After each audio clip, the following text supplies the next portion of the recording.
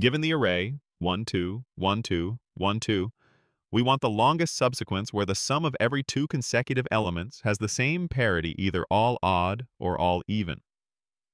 In this case, each pair like 1 plus 2 or 2 plus 1 gives an odd sum, so the entire sequence is valid.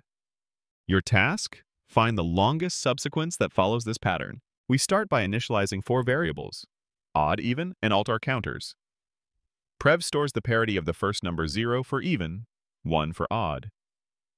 Then, we increase the odd or even counter based on the first number's parity. Now we loop through the rest of the array. For each number, we calculate its parity, odd or even. We update the odd or even count accordingly.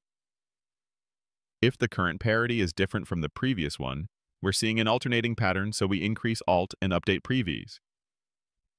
Finally, we return the maximum of all three.